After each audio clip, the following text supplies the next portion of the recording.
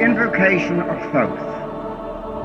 Procul, o procul esti profani, par lasti ompeda.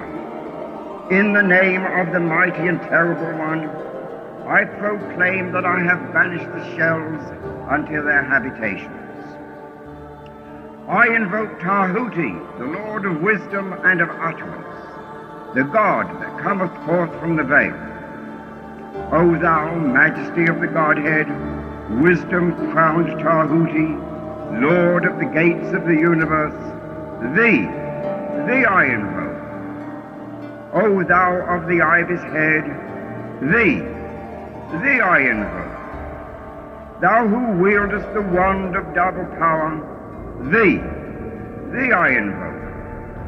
Thou who bearest in thy left hand the rose and cross of light and life, thee I invoke.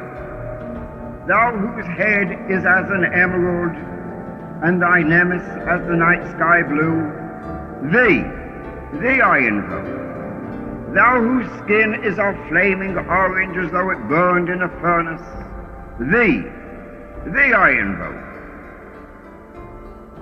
Behold, I am yesterday, today, and the brother of tomorrow.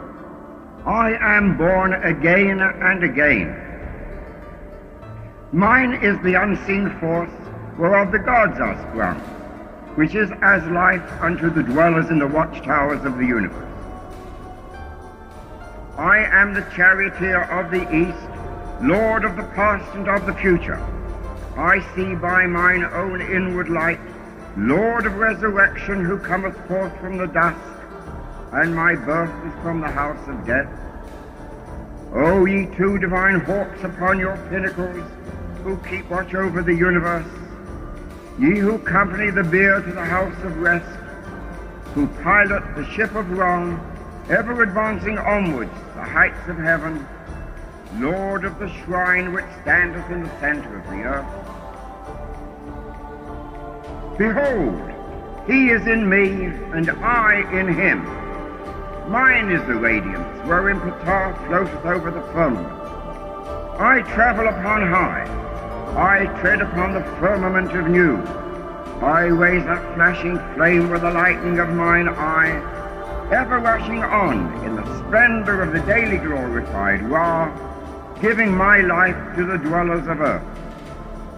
If I say, come up upon the mountain, the celestial waters shall flow at my word. For I am Ra incarnate, Kepra, created in the flesh.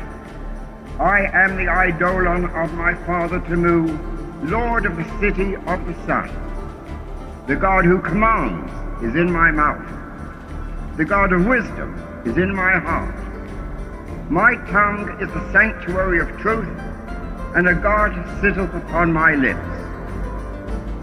My word is accomplished every day, and the desire of my heart realizes itself as that of Ptah when he createth his works. I am eternal, therefore all things are as my designs, therefore do all things obey my word. Therefore do thou come forth unto me from thine abode in the silence, unutterable wisdom, or light, or power. So, Hermes, Mercury, Odin, by whatever name I call thee, thou art still nameless to eternity. Come thou forth, I say, and aid and guard me in this work of art. Thou, star of the east, that didst conduct the Magi, thou art the same all present in heaven and in hell. Thou that vibratest between the light and the darkness, rising, descending, changing ever, yet ever the same. The sun is thy father, thy mother the moon.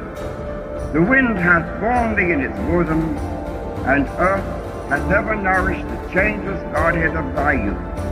Come thou forth, I say, come thou forth, and make all spirits subject unto me, so that every spirit of the firmament and of the ether, upon the earth and under the earth, on dry land and in the water, of whirling air and of rushing fire, and every spell and scourge of God the vast one may be obedient unto me.